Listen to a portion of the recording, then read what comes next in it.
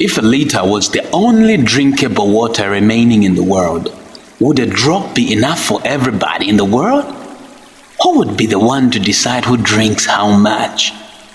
If all the children were at the verge of dying of thirst, would the only remaining drinkable water be given to them? How much water of the liter would every parent want their child to have, while the adults and every other person in the world craved for it?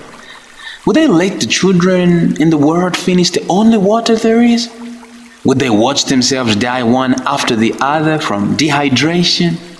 The fact that there is enough water for you to drink doesn't mean you have to waste it.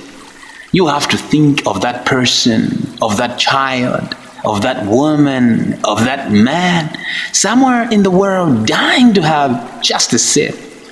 Therefore, let's do all we can to save water.